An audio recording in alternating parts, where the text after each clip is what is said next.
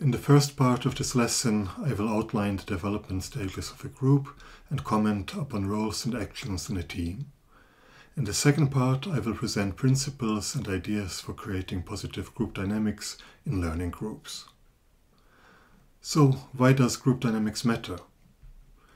All group members have their own personal histories and life experiences, knowledge and skills, vision and aims, as well as interests and needs. Group members are usually also members of various subgroups, for example, neighbors, departments, or they are representatives of an ethnic community. Participants come with their own values, beliefs, and principles. Now, when considering that each group member influences all other group members as well as the group as a whole, it becomes obvious that each group of learners is unique and that each group develops its own dynamics. The term group dynamics is used to describe the processes that occur when people interact in a group. Being able to observe and understand these processes will help to make the teamwork more effective. Before we look deeper into the processes within a group, I want to note that also outside factors impact the dynamics of a group. This is especially true if most of the group members represent the same organization or subgroup. The following problems occur quite often. Participants are stuck in their daily hierarchies and tend to compete with each other. Key persons, for example the management or informal leaders, do not participate in the training. As a result, the event's prestige can suffer and the participants' motivation might deteriorate. On the other hand, the participation of key persons can also have a negative impact, as it might result in less openness and more cautiousness on the part of group members. If training activities are funded by an outside body, it might be required to consider their interests as well. This can result in less flexibility in designing and implementing the course. It also happens rather often that the process for selecting participants is not clear. This can create tension and bad feelings in the group. On this slide, I have also included some ideas for limiting the negative impact of such factors. Groups go through different stages of development. There is no guarantee that a group will reach the next development stage, and the length of time a group remains in a particular stage varies from group to group. However, there are things that a trainer can do to help the group reach the next level. Based on the work of Bruce Tuckman, Peter Wellhöfer and Eberhard Stahl, as well as my own experience in conducting team trainings, the following list summarizes the group development stages and actions that the educator or leader can undertake to support the group. In the forming stage, group members are occupied with their own emotions and doubts. Uncertainty about whether they will find their place in the group, what will the other participants be like, what to expect from the trainer and the training, etc. I-thinking is the predominant attitude. Here, the trainer must look assured and exude certainty in order to help group members find their places. The trainer must create a positive atmosphere and provide space for communication and interaction. In this stage, the trainer must look assured and exude certainty in order to help group members find their places. It is important to create a positive atmosphere and provide space for communication and interaction among participants. In the storming stage, participants try to find their place in the group. There are many discussions, coalitions are being made to represent one's interests, and there is lots of competition. Many people talking at the same time and nobody listening is a clear indicator that the group is in the storming stage. What participants experience here will to a large extent determine how open or closed they will be later in the process and how well they deal with conflicts and emotions. The trainer can guide the group through this stage by giving participants practical tasks that help to establish relationships and clarify roles. It is important to demonstrate confidence and leadership, as this stage can get rather emotional. When participants have established principles and procedures for getting things done and creating a positive atmosphere, they have entered the norming stage. Here participants have finally found their place and feel safe in the group.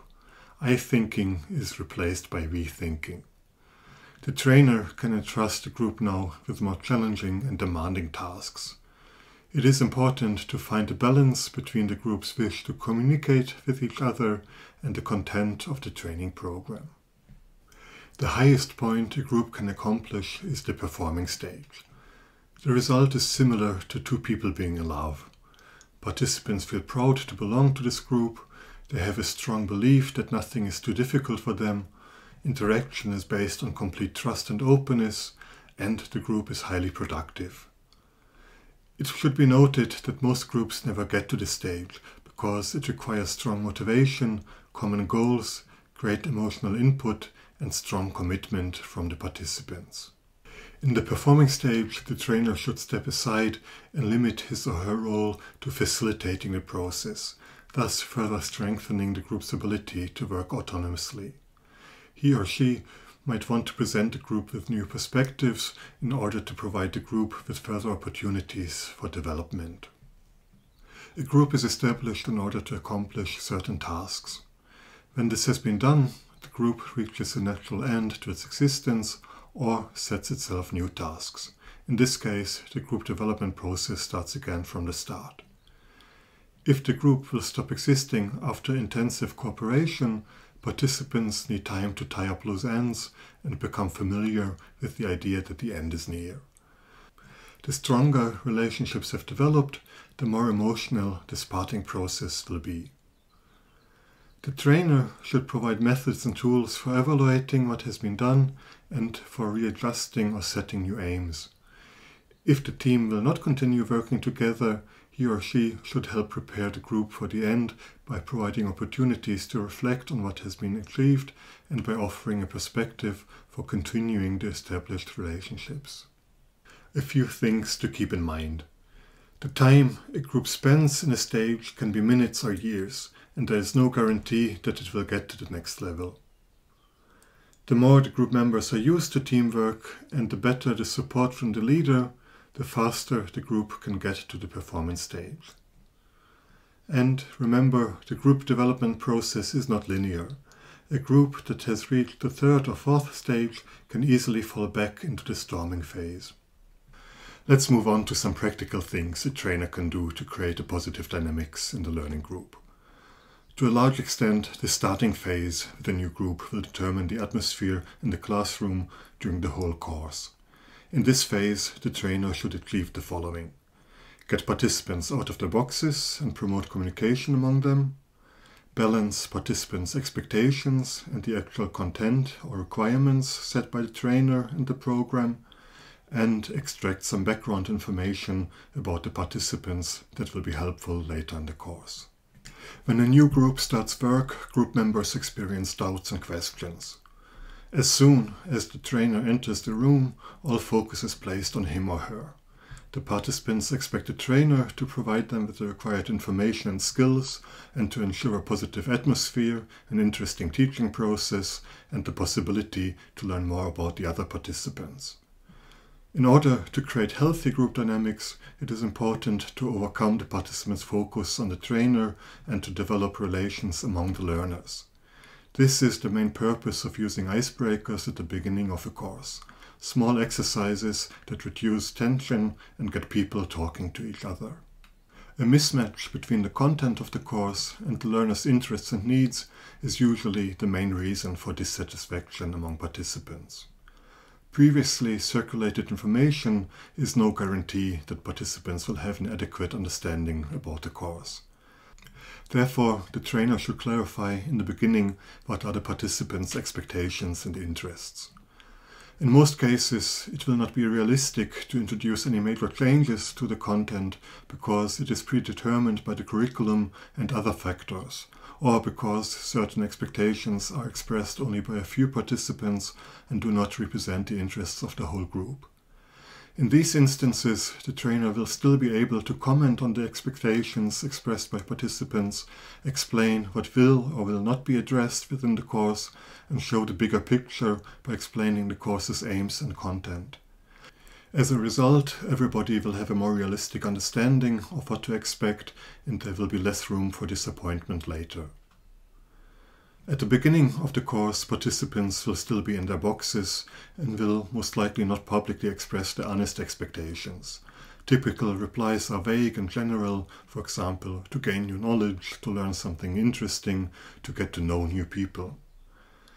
One way of gaining more in-depth information is to give this task to pairs or small groups. Participants are more likely to be frank with each other, for example, admitting that the true reason for attending the course is to get away from the family for a few hours, or admitting a weakness he or she wants to address. The group's potential is developed by gradually transferring more responsibility to the group. It is important to keep in mind that participants have to find their role in the group and learn to work together before they will be able to successfully take on major tasks. Group work is the main method for promoting this development because it takes the focus away from the trainer and develops a team in which participants can contribute with their knowledge and experience. Getting participants to effectively engage in group work is often not so easy. Everybody has experienced unsuccessful group work. Especially in the beginning of the teaching process, trainers often face a situation in which participants react negatively towards group tasks and the envisaged results are not achieved. The prospect of working in groups can raise doubts and anxieties in the participants that are similar to those experienced at the beginning of the course. The difference is that in the meantime the participants have already found their place in the group, have gotten to know their colleagues, know what to expect from the trainer, and have adapted to the new situation. The result is a consumer mentality, where they are prepared to follow the course but do not want to leave their newly gained comfort zone. On this background, the trainer's request to work in groups is perceived as a threat to the established order. Again, doubts and questions arise. Who else will be in my group? How should I present myself in the group? Why do we have to do this? Wouldn't our time be better spent continuing to listen to the trainer? These are typical questions that go through participants' minds. The trainer also often feels anxious about inviting participants to work in groups. Will they be motivated to work actively? What to do if they deviate from the topic? Will they keep to the given time frame? What to do with participants who don't participate? Maybe it would be better if I stay in control and continue guiding the participants through the content. The more the trainer himself or herself doubts the given task, the greater the chances that it will indeed be unsuccessful. Previous negative experiences with group work can decrease a person's belief in the benefits of this method. Therefore, the trainer should be prepared for a situation in which the learners will not receive the invitation to work in groups with enthusiasm. For group work to succeed, it must be carefully prepared. Group work requires trust in the participants and flexibility towards the process and results. In order to ensure that the participants' doubts do not transform into open resistance against the task, be definite when presenting the task. Do not give room for alternatives. If the task is phrased as an offer to the participants, for example, wouldn't it be a good idea if you continue now with work in groups? It will create hope in the participants that there might be a way to avoid it and they might start revolting. Later in the process, when the group has become used to collaborative work, there is less resistance and more motivation for working in groups.